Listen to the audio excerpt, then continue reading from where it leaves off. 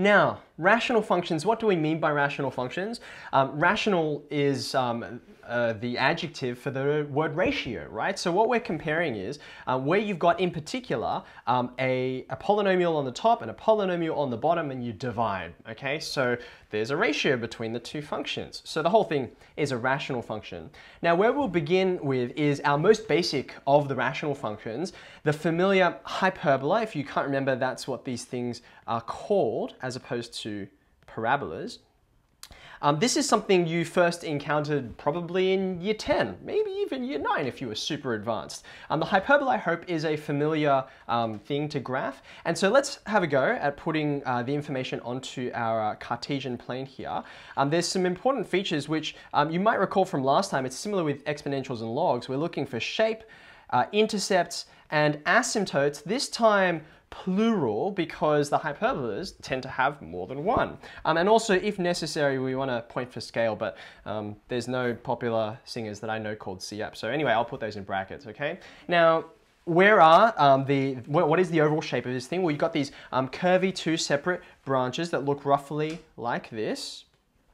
One in the first quadrant in the top right, and then one in the third quadrant in the bottom left. And then when you think about this particular graph, it actually has no intercepts. That's kind of weird and unusual. Most of the other ones, when you introduce a transformation of some kind, like a translation somewhere, you're going to collide with one of the coordinate axes. So usually we'll get some intercepts, but not this guy. And then also we have asymptotes. So there's going to be a vertical asymptote right here along the y-axis. And its equation is x equals 0. And then also we'll have a horizontal asymptote over here along the x-axis. And accordingly, its equation is y equals 0. Now in this case, because I have no intercepts, not even one, I definitely need a point for scale somewhere, because this graph here, I mean, I'm suggesting that it's y equals 1 over x, but it could just as easily be y equals 2 over x, or 1 over 2x, or any other sort of similar looking hyperbola. So I need to provide a point, some set of coordinates, choose an easy value of x that will work conveniently for you, like say x equals 1. When you put in x equals 1, you get y equals 1 over 1, so 1 is going to be the y coordinate as well. So I've got a point for scale. This can't be any other hyperbola. It has to be 1 over x. Now, what I want to do is before we get into the worked examples, dive a little more deeply into understanding the features of this. We've talked about asymptotes before, with exponentials and logs, but with hyperbolas, with rational functions, you have to be a little more cautious, so it's worth actually thinking in more detail about them. Now, to understand them better, I'm going to use an old tool that we've used many times in the past, which is a table of values. And I'd love for you to copy down something like this next to or beneath your graph of 1 over x. And I'm having a look at some particular values of x and the values of y you get when you substitute them in. So we're actually going to, I know it sounds weird, but I'm actually going to start all the way over here because I've already got that value. When I substitute in x equals 1, I'm going to get y also equals 1. And as I go to the right, as my x values increase, what's happening? Like, what does the graph tell you, and what do your numbers tell you? Well, as you substitute the x values in, you get 1 over 10, which I guess you could write as 0.1.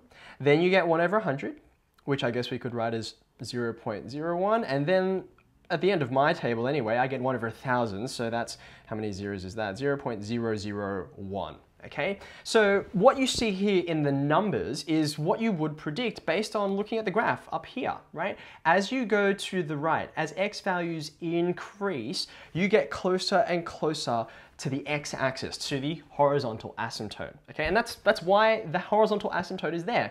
It's a line that we're approaching and approaching and approaching forever. Okay.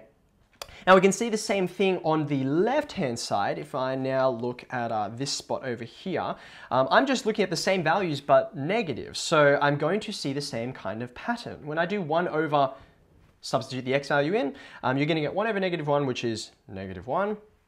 1 over negative 10, I'm going to skip straight to the decimal here. It's going to be negative 0.1, then negative 0.01, and negative 0.001. Now this is the important thing to grab out of this, right? On the right hand side, we notice we were approaching the x-axis, y equals 0. Because look, these numbers over here, they're teeny tiny, right? And they get tinier as you go along. Now, over here on the left-hand side, we're also getting teeny tiny. These are also very small values. We're still approaching the x-axis. We're still approaching y equals 0. But importantly, and you can see the graph tells you why, we're not approaching it from the same direction. We're actually approaching it from the bottom. You've got negative values all the way through this table here. We're approaching it from the bottom rather than from the top. Okay. Now, of course, we know, and you can see I've delicately avoided there's a value right there in the middle, which I have deliberately not evaluated, which is 0, because we can't divide by 0, right? You kind of, things blow up, so we've just left that value off there. But what I want to get across to you here is, this horizontal asymptote at y equals 0, where does it come from? It comes from putting in these very large values of x, or very large negative values of x, okay? So file that in your mind for a second.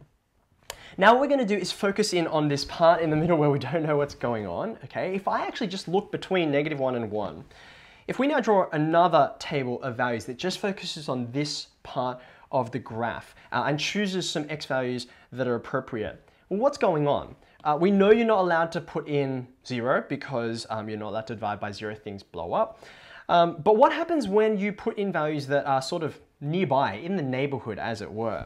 What I'm going to do is I'm going to start at the same place that I started before, which was at x equals 1. I already know what that value is. It's 1. Now what happens when you put in values that get closer and closer to x equals 0? We can't get there exactly, but I can get pretty close, right? Well, when you put in an x value like 1 over 10, you're now getting y equals 1 over 1 over 10. So the reciprocal of 1 over 10, which is, of course, 10. When you move along, when you get even closer, you get the reciprocal of 1 over 100, so it's 100.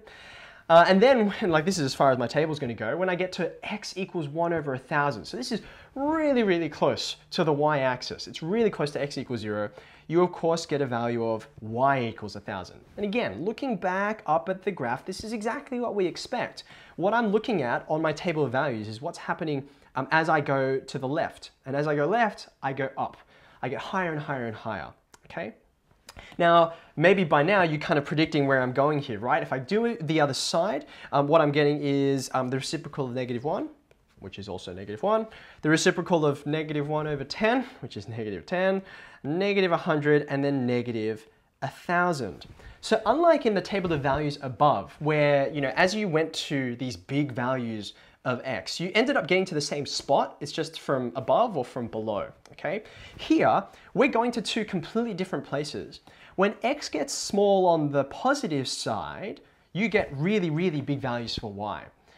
When x gets small on the negative side, you get really, really negative values for y. And again, one more time, coming back to the graph, that's exactly what you should expect as you can see us going down, dropping close to x equals 0, the vertical asymptote. Now, the reason why I sort of dwelled on this table of values is because it shows you that horizontal and vertical asymptotes, despite both being called asymptotes and kind of like geometrically, they look very similar, they actually function and behave very differently. One of them comes from when you look at really, really big values off to the sides of your graph. We would call them extreme values. Things like, you know, x equals 1,000, x equals -1,000. But what about this vertical asymptote and the behavior here? Well, it comes from what happens when you get closer and closer to a spot you're not allowed to go to, right? Let me say that one more time. Vertical asymptotes, they come from what the graph does, what the function does, as you get closer to some disallowed value, some value where the function breaks down, okay? Now we have language for all of this. We have formal notation that kind of unpacks this. And it comes back to, sorry, I'm getting my screen the right size, comes back to stuff we introduced right at the beginning of differentiation. Let's do the horizontal asymptote for starters. We would say the limit as x approaches infinity, as x gets huge. The limit of this particular function, well, what did we say it approached? As x got really, really big, we would say it's getting closer and closer to 0, right? We also notice that if you put in really, really enormous negative values on this function, whoops, I want that to be bigger. In the same function, you also approach 0. But then we also pointed out that you don't approach 0 in the same way. When you're approaching from this side, you're approaching from the top, and you get closer and closer, you sort of drop down, okay? But when you're approaching on this side, you're sort of increasing, you're going up. So the way that we denote that, and this is slightly weird notation, which some of you have seen because Mrs. Lees has explained this in the past when people have asked about it. The way we would explain this is, or write it I should say, is we approach 0 from the top, which means, we write a plus here to say you're coming from the top going down. And then for this one down the bottom, we say we approach it from the underneath. We approach it from the negative direction. Now, this is weird notation, right? It's not like we're saying 0 is positive or negative. We're saying we're approaching that same value from above or from below, okay? Now, when it came to vertical asymptotes, we were doing another limit, but it wasn't as x got really big. It was as x approached this disallowed value, this value where we have a discontinuity is the technical name. Now, we approach it, and that discontinuity is at 0, but remember we approached it from two different sides, and you got two completely different behaviors, right? So I'm going to use this notation that I've just introduced, 0 from the positive side or 0 from the negative side. I'm going to use this new notation to distinguish between the two approaches, okay? So when I approach 0 from the positive side, and I look at this function, what do I get? Well, this thing, it approaches infinity, really large values. Denominator gets small, the whole thing gets large, goes toward infinity. And by contrast, when x approaches that same 0 but from the other side, when it's approaching from the negative side, which in this case is from the left, on this function, you don't approach infinity, you approach negative infinity, okay? Now, I promise, I'm almost at the end of the sort of theory here, right? This has really important implications for how you graph things, because what we're saying is vertical asymptotes, they come from these domain discontinuities, places where the graph is not allowed to go. You put in x equals 0 to this graph or other values of x, as you'll see in a second for different graphs, things just blow up, right? So instead of going exactly there, we just try and see what happens nearby. You get asymptotic behavior. Horizontal asymptotes, on the other hand, they come from a completely different idea. They come from extreme values.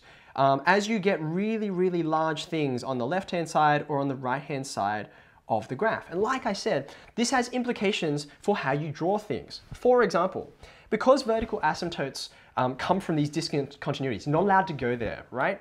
You can never pass, you can never cross a vertical asymptote. It's not allowed. As soon as you draw a vertical asymptote on your graph, you know that your actual function will never cross it, okay?